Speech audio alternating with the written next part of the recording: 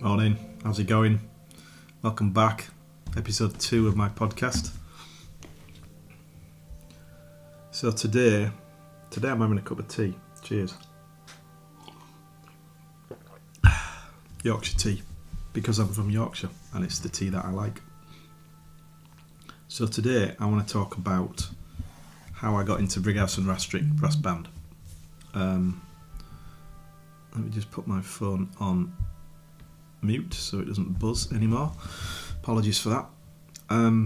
So I want to talk about how I got into Brighouse Rastrick, and I don't just want to talk about look at me, aren't I brilliant.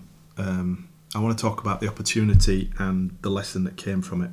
The purpose of these podcasts is to use things that I've done in the past and try and apply them as lessons today in case they're of benefit to anybody.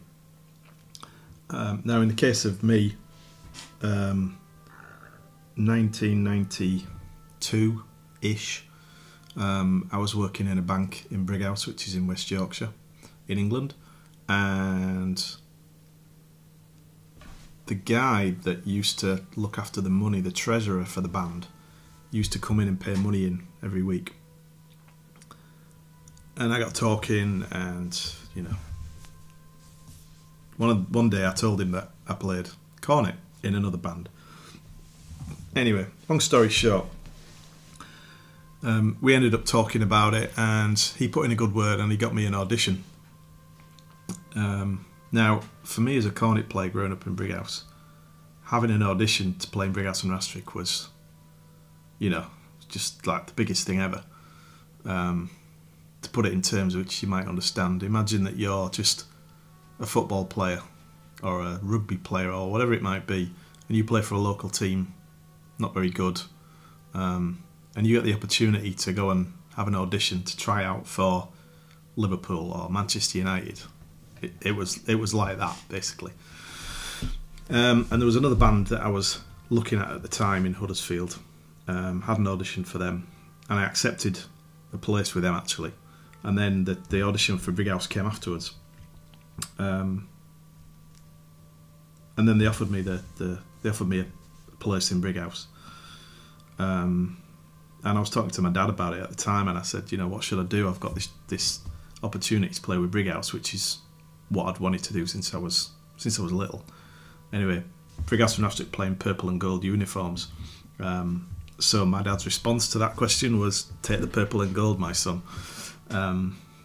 Anyway, this was one of those opportunities where it was being in the right place at the right time. And I think that's the sort of the main lesson.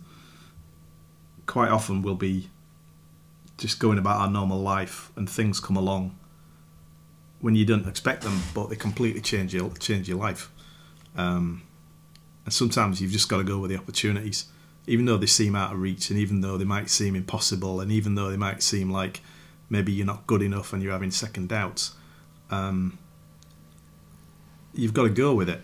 So I did, and I was with them for 7 years.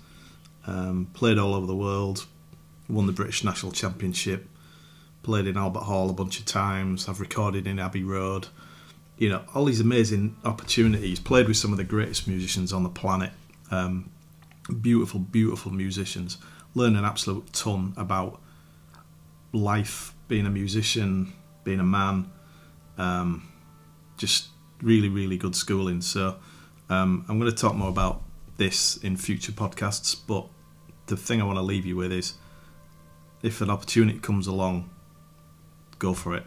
You never know what it's going to lead to. You never know what doors it's going to open up, and you never know where it's going to take you.